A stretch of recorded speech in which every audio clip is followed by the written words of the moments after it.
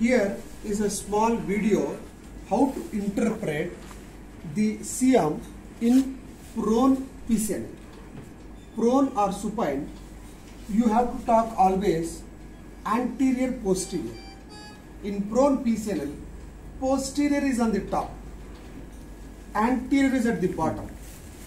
So when two forceps are there, one posterior, one anterior, if they are in the same position in 0 degree, they look like same position. We don't know which is anterior posterior by seeing the CM. Now if you turn the CM towards me, this small one will go towards the spine, away from the surgeon. So slowly he will move. Focus on there. He is moving 10 degree. Now you do CM.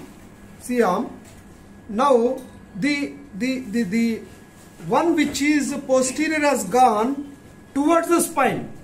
That means superficial has gone towards spine. But superficial word should not be used. Posterior should be used. The posterior, that means superficial, in prone PCNL goes towards the spine. Go back. If you are doing head down, head up position, now this CM turn up slowly. CM. Now CM. No, slowly you turn. Okay, get back 0. When you are turning slowly 5 degrees, 10 degrees, CM.